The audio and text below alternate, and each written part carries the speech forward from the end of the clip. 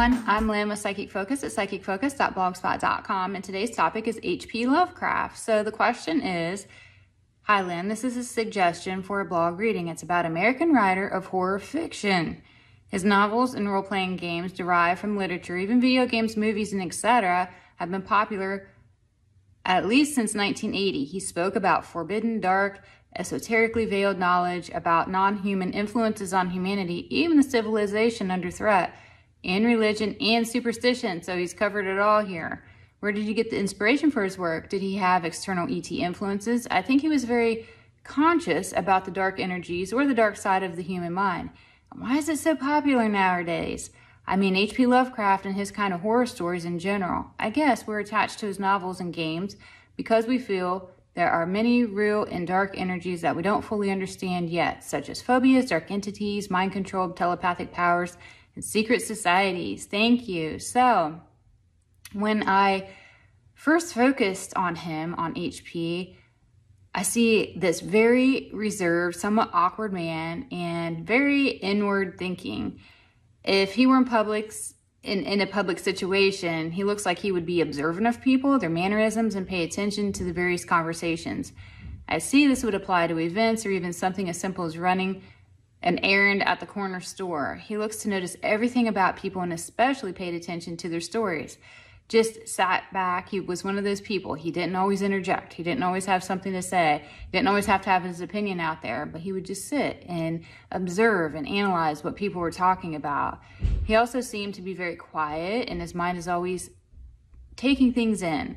And when he had time alone, he would reflect and ponder various things. He seems philosophical, very interested in alternative ideas. So the stranger the idea, the stranger the story, he was all about that.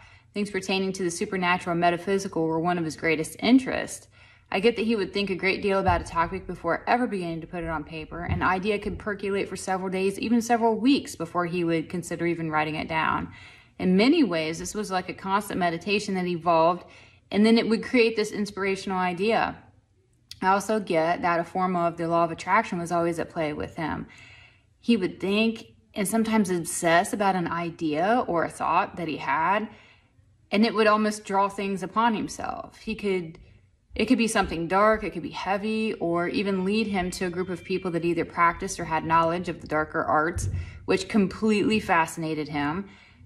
It was as if the more he didn't understand something, the more curious he was, and in turn his curiosity would eventually be answered in one way or another, because it was like the law of attraction was drawing the answers his way, whether it was through a person, a story, event, an experience. It didn't matter, but it seemed like it always came full circle for him. He even started to lucid dream. I got a lot of things came to him in his dreams, and he would interact with some of the darker energies. Oddly, he wasn't scared of them, though. He used these experiences to create storylines and plots, but I don't feel any kind of underlying fear. He didn't have fear against these beings. I'm not sure the right words to use, but HP feels like a very interesting, for sure, individual. He himself feels harmless, but there was definitely this darker side. And the fact that he would draw so much negativity and darkness onto himself, even though he wasn't afraid of it, I felt like it could be really uncomfortable, and I'm not sure I would want to be in his company. So that was kind of a strange way to end it, I know, but that was my take, my overall impression of doing a reading on him. So that was really all I had. I want to thank you for listening. Please feel free to leave a comment. Maybe you love his work. Maybe you know more about it and you'd like to leave your opinion as well. I'd be really curious to know your thoughts.